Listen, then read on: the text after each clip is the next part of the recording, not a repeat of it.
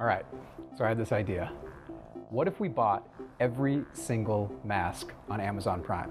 I mean, every mask. Anytime I see these masks on the street, I'm like, are they good or not? I want to know. I was thinking we'd bring all the masks here, test them out, see if they meet our standards. I got to get permission though. Let's try it. Hey, Rocio! Rocio's my head of finance. He hates spending money. I want to buy every mask on Amazon. I think you're crazy. Cool. All right. Pull up a chair, let's do this. Because I bet we're going to find some gems, and I bet we're going to find some terrible pieces of crap. Vibey? This name makes me uncomfortable. What is this one? Ladyback? High whoop. Huheda. Dr. Moxa.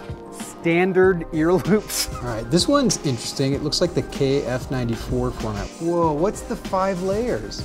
I don't think this thing is breathable. Also certified by Nelson Labs. Certified? Landon, does Nelson certify things? That's aggressive. Face masks for coronavirus protection. Like the FDA specifically says, you cannot claim that a product will protect you against something. That is my wife. Yeah, that's legitimately my wife. They stole this photo from our website and then just added that layer on top of it. So what's the grand total? $4,729.24.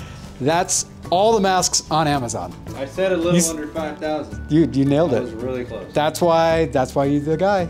That's why you're the money guy. You got it. Okay. All right, can't wait to test these.